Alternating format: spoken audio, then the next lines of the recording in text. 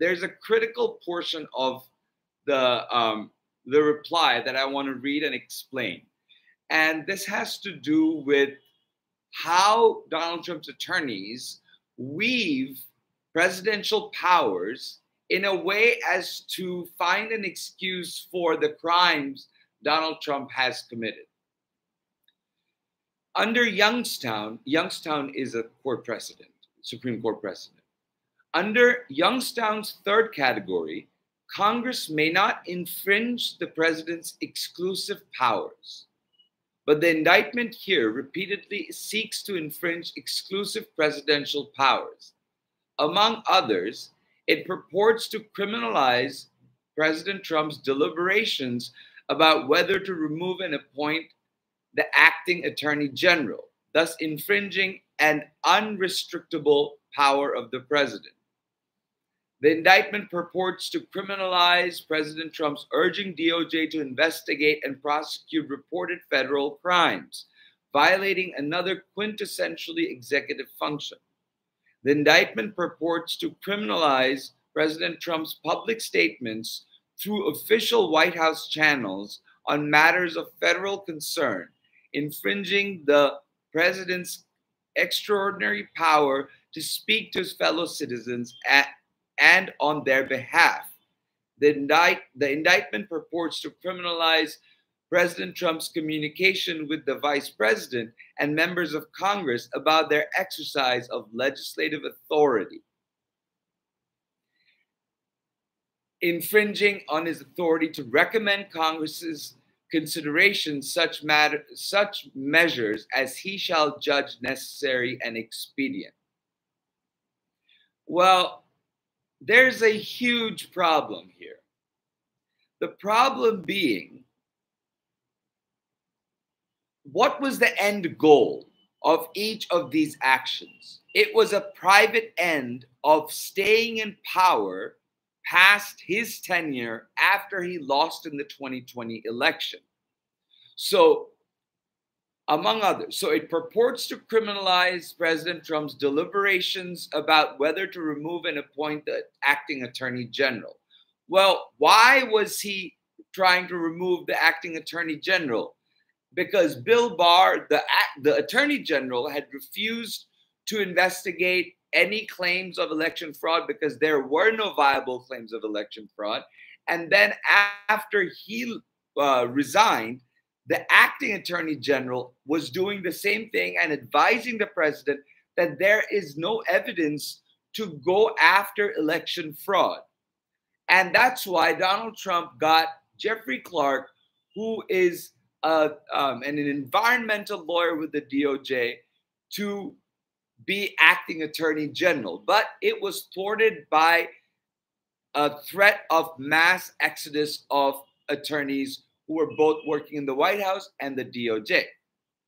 So the goal of appointing or removing the attorney general was premised on the private criminal act of telling them to go after election fraud where there was none. The indictment purports to criminalize President Trump's urging of DOJ to investigate and prosecute reported federal crimes. Federal crimes were being reported by nobody except for Donald Trump. And after conducting the investigations, Donald Trump's people would come up to him and tell him that there was nothing there. And Donald Trump didn't believe them. Donald Trump instead believed his private attorneys, Rudy Giuliani, Sidney Powell, John Eastman, and the lot, in pursuing private ends, despite the fact that he went about it by using his official powers. Then he exhausted the official powers, and then he went into private contact with these private lawyers that were representing Donald Trump in his private capacity as somebody who was about to usurp the will of the American people. So the indictment purports to criminalize President Trump's public statements through official White House channels on matters of federal concern. The federal concern here being election fraud that wasn't existent. He's fabricating a premise and thereby using his extraordinary power to speak to his fellow citizens. But that speech is lying to them about what is happening in the elections. Then the indictment purports to criminalize Trump's communications with the vice president and members of Congress about their exercise of legislative authority. To what end? To stop the certification process, and on the flip side, to take in fake electors that are not the legitimate electors signed and certified by state legislatures.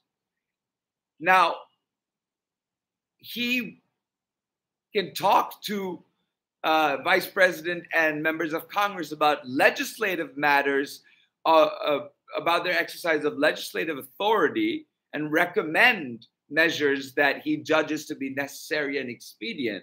But that's not what he was doing. That's not the power that he was exercising. What he wasn't recommending. He was telling them that you need to stop the certification and allow these fake elector forms to come up and take the place of the real elector slates that had been certified and sent to the states, sent to Congress by the various states. So then later on, it says the only overt conduct that respondent attempts and fails to identify as supposedly unofficial conduct is the alleged organization of alternate slate of electors. Jack Smith's indictment is pretty clear on the overt act of these alternate slate of electors. And it is unofficial conduct. And the fact that that Donald Trump's attorneys detach it and puts this particular nugget of fact much later in their argument of how the president was exercising his powers under the Constitution, they leave that bit out because that bit doesn't fall into any presidential category, you see. So all in all, the private end of usurping the votes to nullify the votes of the American people, Donald Trump employed these means. And some of them may have been official in his official capacity of appointing or removing his subordinate officers, but it wasn't because of any conduct. Of course, his actions are unrestrictable, but honestly, they were restricted by the mass exodus threat of attorneys from both the Department of Justice and the White House. And it is important, and I think that when we hear the oral arguments on the 25th, we will hear the government call upon these parts where Donald Trump has no extraordinary power to lie to fellow Americans. He doesn't have the power to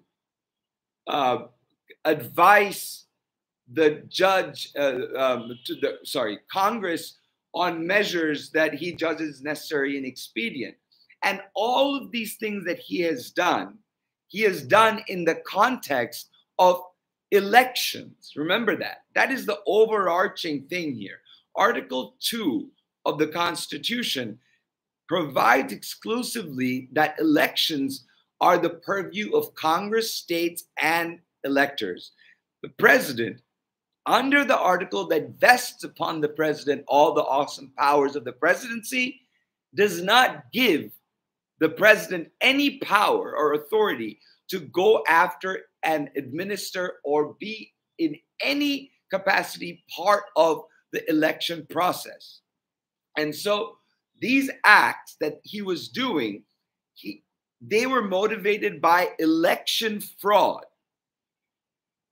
Federal crimes on election fraud, matters of federal concern of election fraud. He doesn't have power over election integrity. That is up to Congress, states, and the electors.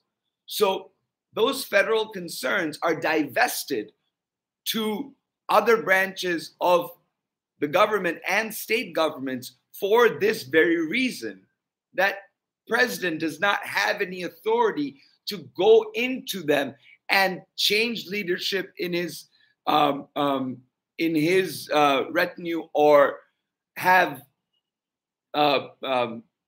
lie to the American people, or talk to members of Congress about election fraud. There's no provision in the Constitution that gives presidents powers to go talk about the elections, because that power is taken away from the president by the Constitution itself.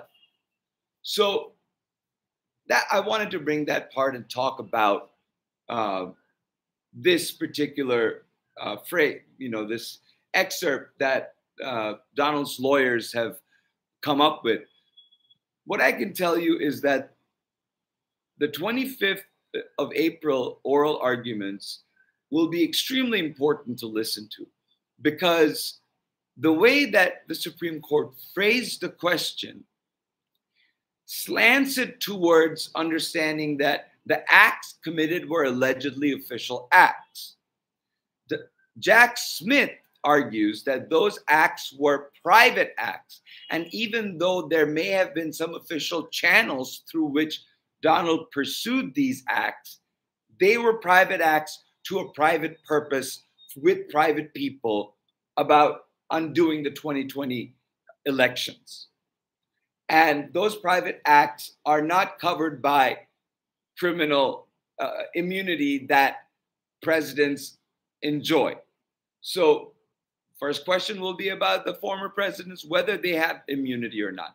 And even if SCOTUS says that former presidents do have some residual criminal immunity, the question will be whether they have presidents have the power over determining and recommending and interfering in election matters. The answer would be no, because Article 2 divests that power. And does he have the power to go on and conduct these private acts to a private end that has nothing to do with the official proceedings of counting the electoral votes and certifying the elections, which is a purely ministerial function after the states have certified the results? Those don't fall within Donald Trump's official duties. Those